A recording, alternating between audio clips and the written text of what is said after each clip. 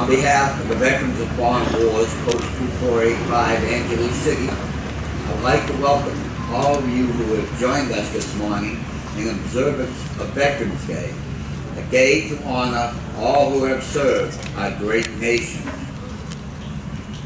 On behalf of the President of the United States, Donald J. Trump, it is my honor to read the U.S. Presidential Proclamation on Veterans Day 2019.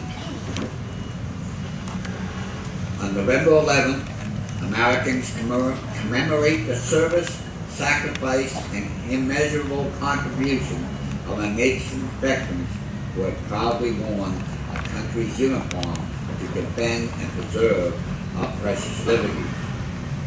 As we celebrate Veterans Day, we pause to recognize the brave men and women who have fearlessly and faithfully worked to defend the United States and our freedom. Their devotion to duty and patriotism deserves the respect and admiration of our grateful nation each and every day. We are forever thankful for the many heroes among us who have bravely fought around the world to protect us all. As Americans, it is our sacred duty to care for and support those who have shown courage and conviction in the selfless service to our country. Safeguarding the health and welfare of our nation's veterans has been a top priority for my administration.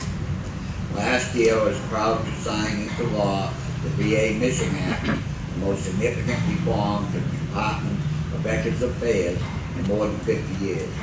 This historical legislation allows veterans to seek timely care from trusted providers within their community. In 2018, I also signed the largest funding bill for the VA in their history, securing $8.6 billion for veteran mental health services and $400 million for opium abuse prevention and $270 million for rural veterans health initiatives.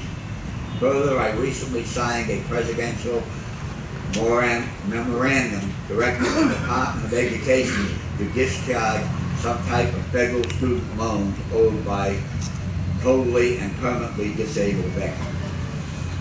We must also not forget or forsake our veterans in time of distress as they are transitioning to civilian life. That is why I signed an executive order in March addressing veteran suicide, a solemn crisis that requires urgent national action. Through these steps, we launched the President's roadmap to empower veterans and end a national tragedy of suicide, which brings together all levels of government and the private sector to improve the quality of life for our veterans, identifying and assisting veterans in need, and turns the tide on this tragic crisis. Time after time throughout the history of our republic, veterans have defended our way of life with integrity, dedication, and distinction. In respectful recognition of the contribution our service members have made to advance peace and freedom around the world, the Congress has provided that November 11th each year shall be set aside as a legal public holiday to honor our nation's veterans. As Commander-in-Chief of our heroic armed forces, I humbly thank our veterans and their families for their willingness to answer the call of duty and for their unwavering love of country. Today, we pledge always to fight for those who have fought for us, our veterans, who represent the best of America. They deserve our prayers, our unending support, and our eternal gratitude. Now, therefore, I, Donald J. Trump, President of the United States of America, do hereby proclaim November 11, 2019 as Veterans Day. I encourage all Americans to recognize the fortitude and sacrifice of our veterans through public ceremonies and private thoughts and prayers. I call upon the federal, state, and local officials to display the flag of the United States and to participate in patriotic activity in their community. I call on all Americans, including civil and fraternal organizations, places of worship, schools, and communities, to support this day with commemorative expressions and programs. In witness thereof, I have set forth by my hand this 7th day of November in the year of our Lord 2019, and the independence of the United States of America, the 244. Donald J. Trump. VFW Post 245 Chaplain Lin Travers will now give the invocation. All right, Chaplain?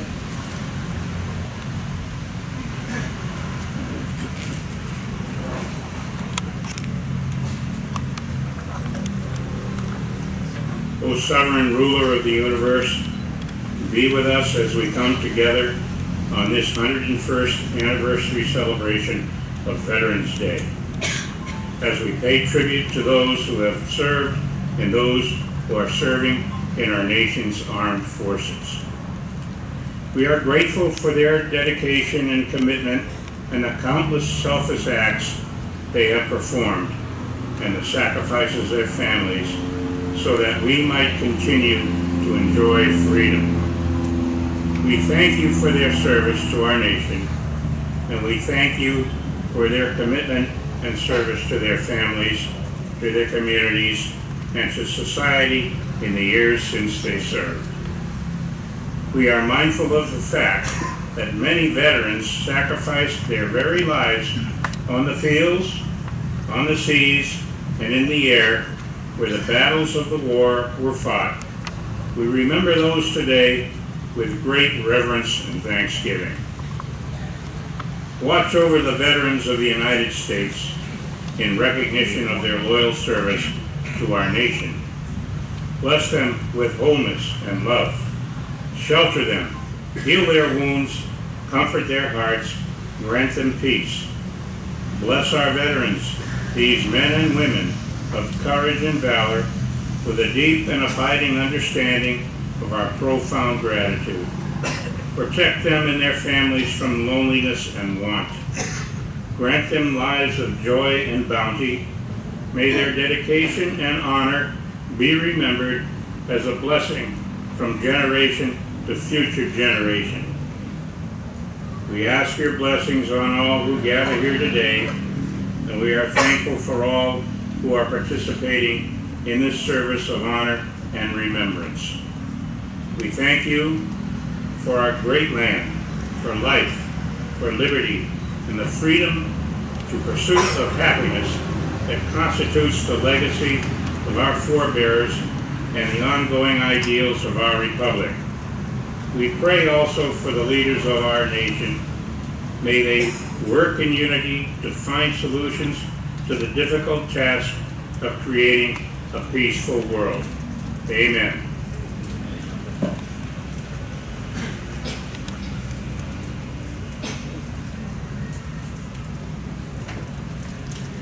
Please extend a warm welcome to our distinguished guests who have given their time to be with us today. Beginning on my far left, we have Brigadier General Carlo Bueno and Buena, the Deputy Commander of Air Logistics Command, Philippine Air Force. Sir. Seated next to him is Lieutenant Colonel Edward D. Cuevas, U.S. Army Deputy Chief JUSMAG, who is representing the U.S. Embassy and is accompanied by his wife, Mrs. Olivia Cuevas.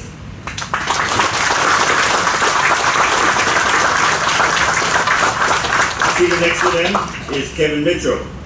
He is the Junior Vice Commander of VFW Department of Pacific Areas.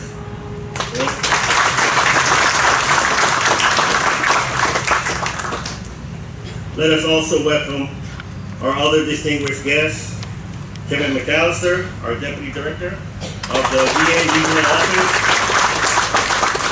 Jim Boyd. He's seated in the audience in the back there. He's the Director of the Zarriello Retirement Activities Office here in Angeles. Dick Southern, Region 9 Director, Vietnam Veterans of America. Mr. Wayne St. Onge, Commander, District 7, VFW, Department Pacific Area. Larry Atkins, the ABMC, American Battle Mine Commission.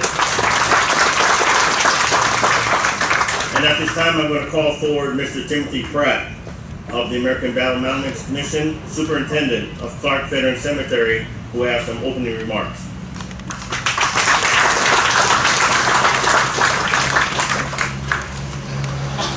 Good morning.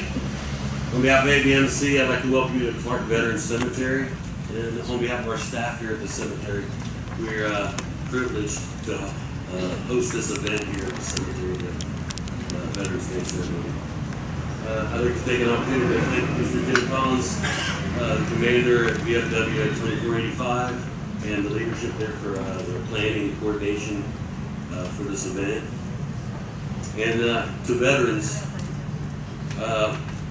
everybody gave part of their life, some gave their life. Just a very simple and heartfelt thank you very much. To non-veterans, take time today to thank the veterans for your freedoms you enjoy and they sacrificed for it. So I'd just like to welcome everybody again, and thank you for coming, and God bless.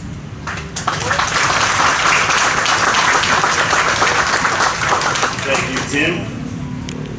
Recognizing and supporting organizations, the defense of freedom is a phrase that reflects the concept that freedom is a valuable and fragile thing, capable of being taken away from free people absent vigilance against both internal and external threats to that freedom. Ronald Reagan, the 40th President of the United States, said, "Freedom is never more than one generation away from extinction. We didn't pass it to our children in their bloodstream. It must be fought for, protected, and handed on for them to do the same, or one day we will spend our sunset years telling our children and our children's children what it was like when we were free." We are gathered here today to honor our past and present military veterans who answered the call in defense of freedom. Many of those veterans who honorably served now rest in eternal peace here at Clark Veteran Cemetery.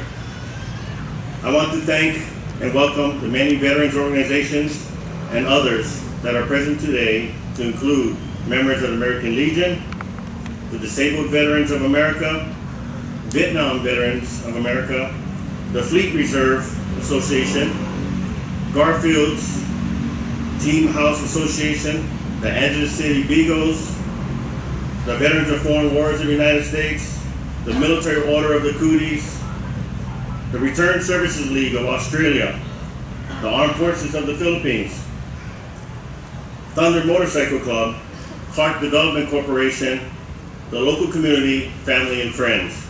Thank you for your service, and a warm welcome to all. It is my honor at this time to introduce to you Brigadier General Carlo Bueno and Buena, Deputy Commander, Air Logistics Command, Philippine Air Force, Clark Air Force Base. Brigadier General Carlo Buena graduated from the Philippine Military Academy in 1988. He completed military pilot training at the Philippine Air Force Flying School in 1990. He has a master's degree in development and security, a master's in national security administration, and over 30 years of service, he's had various assignments in various fields. Most notably, Squadron Commander, the Commandant of the Philippine Air Force Officers Cadet School, and the OIC of the Military Assistance to Defense Acquisition. He is presently the Deputy Commander here at Air Logistics Command. Brigadier General Buena is a recipient of more than 50 military awards and commendations. He's married to Gloria L. Buena and is blessed with a daughter and 2 sons. Brigadier General Buena, please. sir. Thank you very much for that very inspiring introduction. Ladies and gentlemen, to all the veterans of foreign wars, good morning to the luminaries present. Magandang umaga sa ating lahat. I am deeply honored to join you here today in recognizing and honoring all the veterans, specifically the American soldiers, sailors, airmen, Marines, and Coast Guardsmen who, in one way or other, left the comforts of their homes, their comfort zones, their families and loved ones to different parts of the world, including the Philippines, to fight for the freedom we all enjoy today. Some of us may not have actually witnessed the war, but a lot had been said on how they suffered the harrowing and haunting life of war. We are lucky not to experience the devastation of war, and the least we can do is to keep alive in us the honor they have brought to our respective nations. They put their lives in the line so that we and that generations to come may be able to see the break of dawn. This glorious land, its mountains and shores are silent witnesses of the courage and sacrifices of our veterans, most especially those who came and were gone before us and are peacefully lying on this very ground. These great men and women stood the watch with all due gallantry and selflessness, even if it meant offering their very own lives. Today, we honor them and reaffirm our continuing commitment to support peace for a stronger nation. They bear our country and freedom on their frail shoulders. For many years, America, as well as the Philippines, have been enjoying the freedom that our veterans protected. It pains me to remember the kind of lives our veterans have gone through. But as a Filipino and a military man, seeing where my country is right now makes me very proud. May these sacred stones and the veterans whom we are still with today constantly remind us that we are here today, a free country. To all the veterans, all the soldiers, thank you very much as you stood watch and assured that everyone can sleep peacefully at night. On the final note, the most genuine and direct way to show our gratitude for our freedom is to salute our veterans. I'd like to humbly and sincerely say, thank you, dear veterans. A salute to you all.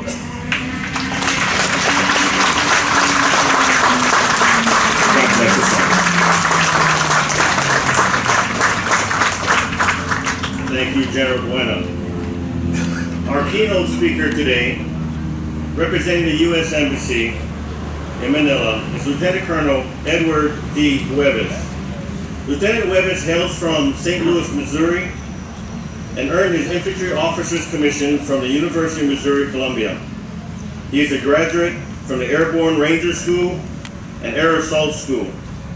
His awards include 2 Bronze Star medals, 2 Defense Meritorious Service medals, the Meritorious Service Medal, and Lieutenant Colonel Cuevas is presently the Deputy Chief at JUSMAG, the Joint U.S. Military Assistance Group. Colonel?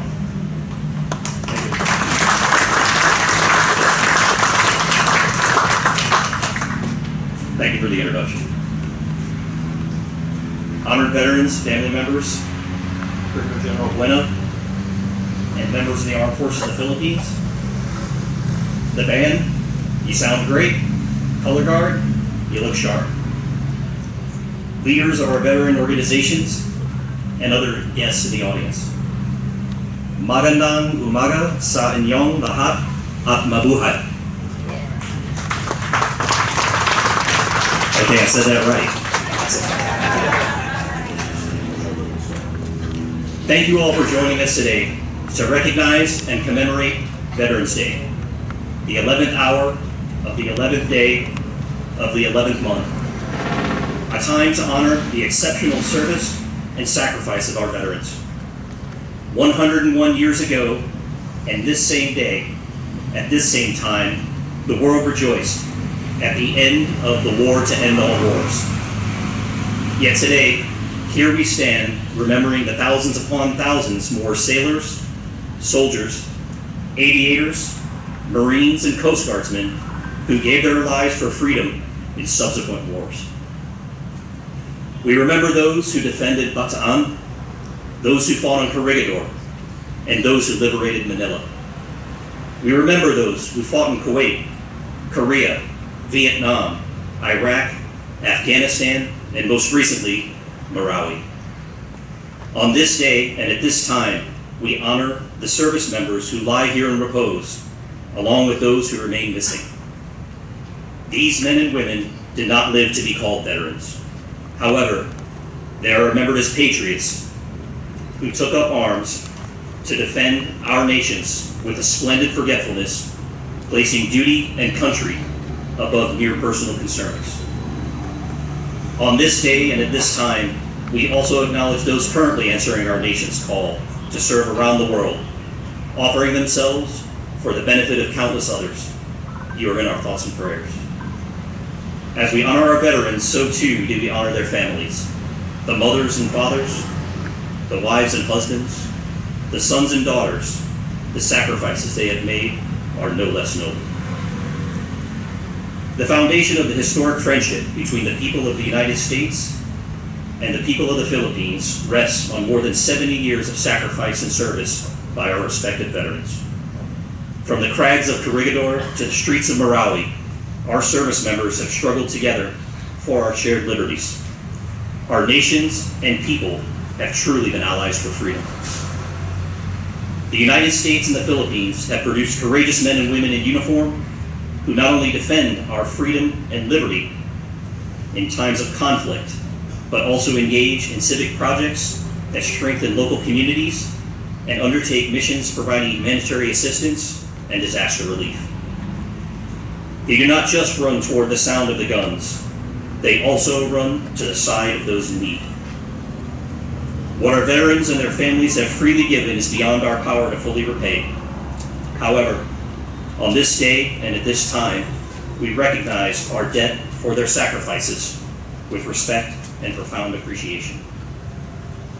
Today we are filled with esteem and gratitude for the veterans of the United States of America, the Republic of the Philippines, and our allies. As a tangible measure of our commitment to those who have served, the United States government established the Veterans Affairs Office in Manila in 1922, the only Veterans Affairs office outside of the United States. For the past 97 years, this office has remained faithful in its service to our veterans in the Philippines, ensuring the delivery of medical care and benefits in recognition of their contributions in defense of the values both our countries cherish. This office is an enduring symbol of the strong bond of friendship and shared sacrifice forged over time. The Philippines is our oldest treaty ally in Asia, and our strong bond remains unbreakable through the shared sacrifice of those who serve. May we continue to walk this path of freedom together as allies, partners, and friends to protect our citizens and promote peace and prosperity for all. Thank you very much.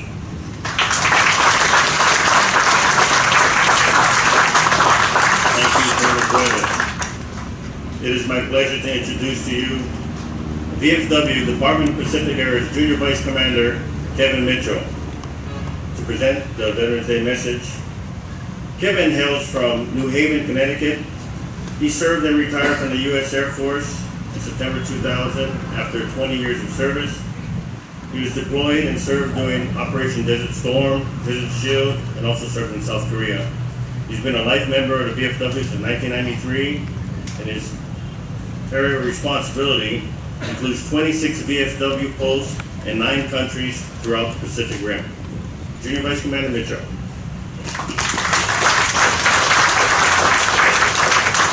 Thank you, Comrade Eric, for that introduction.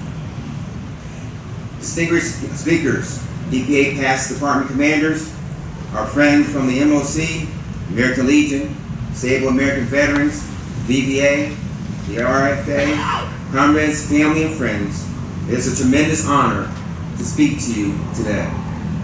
First of all, I would like to salute Timothy Pratt and his staff for the remarkable job they do daily and keeping the Clark Cemetery wonderful. Fantastic, it's fantastic. Our many thanks to Post 2485 for hosting this event. Today is a special day because it's a day to celebrate. To celebrate the honorable service of our brave men and women who served the United States Armed Forces with distinction, bravery, and integrity. We must also remember our Allied service members for standing by us during peacetime and conflicts. I would also like to remember World War II veteran Raymond Weeks from Birmingham, Alabama, who is called the father of Veterans Day. Weeks had the normal idea of renaming this holiday to Veterans Day, in which Congress passed and went into effect on May the 1st, 1954. And it did not hurt to have the full support from President Eisenhower, who was the former Supreme Allied Commander in Europe. So as we reflect on this day, let us do so in the spirit of a dear comic tells me each time we are together, and that is to be and stay positive. This is our day, veterans and our families. Let us continue to be positive members in our community so our light will shine for others to see. So as we pause to remember the comrades behind me and those around the world who will always be with us in spirit, let us celebrate the many contributions veterans made yesterday, today, and will continue to do tomorrow. In closing again, it is a tremendous honor to speak to you on this 11th hour, 11th day, and 11th month. Happy Veterans Day, my very best wishes to you all. Remember, let us celebrate, be positive, and stay safe. Thank you so much for the opportunity to speak to you, and God bless you.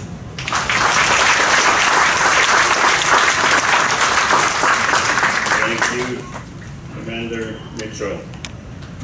At this time, ladies and gentlemen, we'll have the Fleet Reserve Association, Branch 367 from San Antonio, Zambales, to conduct the solemn two-bell ceremony.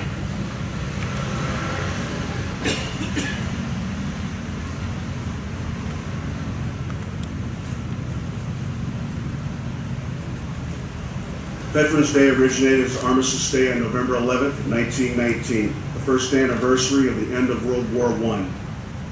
Veterans Day pays tribute to all veterans, living or dead, but especially gives thanks to living veterans who served their country honorably during war or peacetime. All nations gathered here have veterans that have served since before this day. The Philippine nation and others have been right beside us all this time. Fleet Reserve Association Branch 367, San Miguel, Philippines, asks you all to please rise and join us in our remembrance of those that are buried here and all veterans of all armed forces around the world.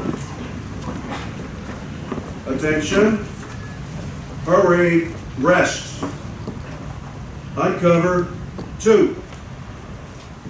Bow your heads. We will now commence the two-bell ceremony. The Fleet Reserve Association's two-bell ceremony is dramatic testimony to humility, dignity, reverence, and honor.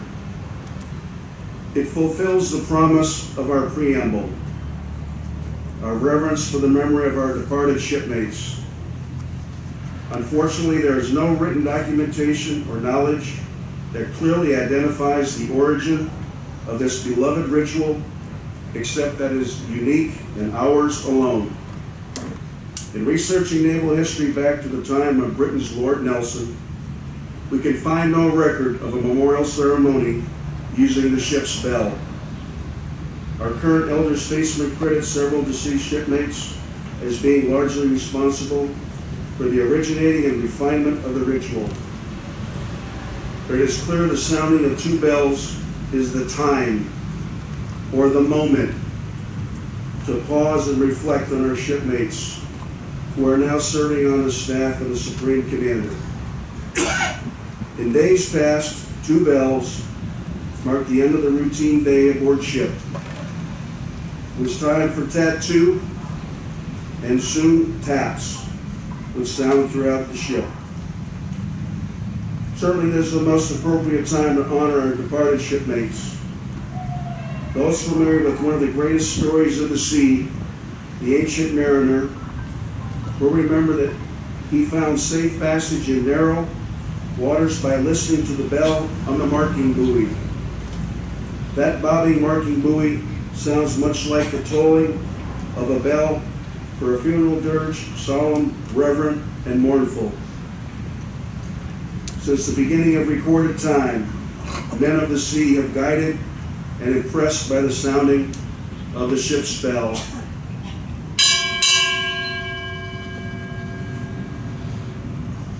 The toll of the ship's bell reminds us of the reverence we owe to our departed shipmates and to those who guard the honor of our country. Upon the sea, under the sea. In the air and upon foreign soil. Let it be a reminder of the faith they confide in us. Let us who gather here not forget our obligations. And in silence breathe a prayer for our absent shipmates.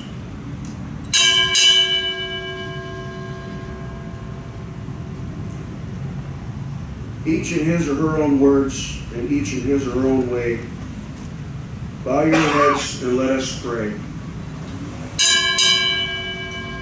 Offering a silent prayer for our departed shipmates, who are now serving on the staff of the Supreme Commander. This moment of reverence we dedicate to the memory of all those who buried here and around the world.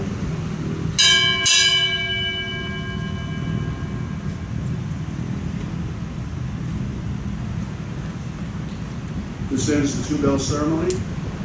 Attention. Cover 2. Please be seated.